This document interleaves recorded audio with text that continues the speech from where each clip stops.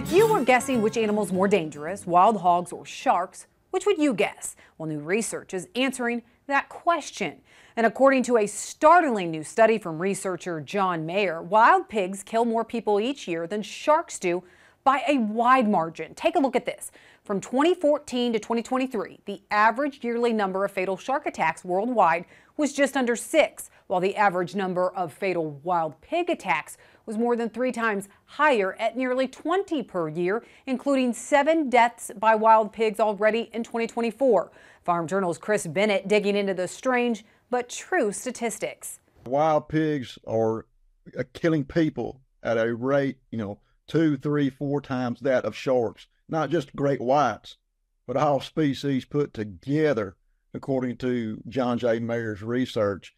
And certainly I don't want to discount in any way, the deaths by tigers, crocodiles, venomous snakes. Those all surpassed wild pigs. But when you compare wild pigs to sharks, to wolves, to bears, for example, as Mayer did, wild pigs rank above all of those. And it's not just deaths. Wild pig attacks are even more common, with 1,532 verified attacks from 2000 to 2019. That resulted in 172 human deaths in 29 countries, and nearly 40% were farm workers or people engaged in agricultural activities.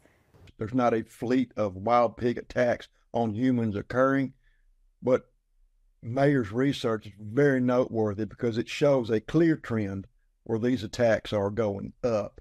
Maybe that's because they're being documented and noted now. That remains to be seen. While a naturally defensive animal, wild pigs can be aggressive when cornered. Once set on confrontation, these animals are extremely dangerous. And you're talking about an animal that can move, 25, 30 miles per hour in short bursts. It's a wad of muscle, massive amount of muscle on the neck and shoulders.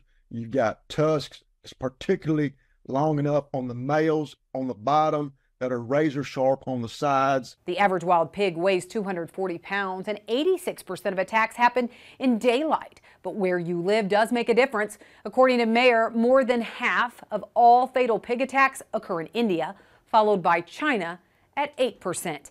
And in the U.S., we have 6 recorded fatalities in the past 100 years. You have to check out Chris's full story on this. You can do that by heading on over to agweb.com or visiting the QR code on your screen.